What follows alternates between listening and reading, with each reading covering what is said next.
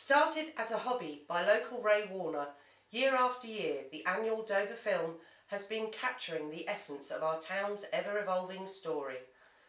Carried on by a volunteer film team, the films have continued to document memorable moments in our town's social history, highlighting our community events, important occasions and civic traditions in carefully curated glimpses. Dover Town Council has supported the project for over 20 years, recognising the relevance of the films to ensuring Dover's unique identity is saved for future generations. I personally look forward to each new film.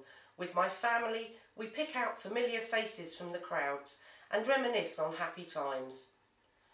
The changing face of the physical environment may not always be seen as positive change, but this is Dover, town and port, ever the gateway to England, and change is inevitable. The Dover Film will ensure we do not forget.